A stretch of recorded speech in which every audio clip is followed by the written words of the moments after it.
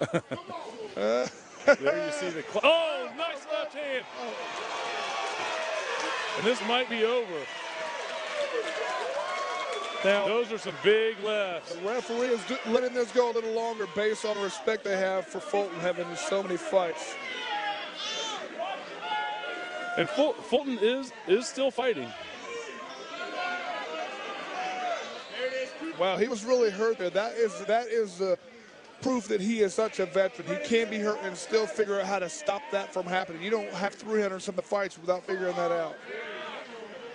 Very good job for Travis Fulton of stopping that from happening, because that very easily could have been stopped. And a good job by the referee by not stopping it. He's tapping out. Is he tapping out? He wanted to keep going.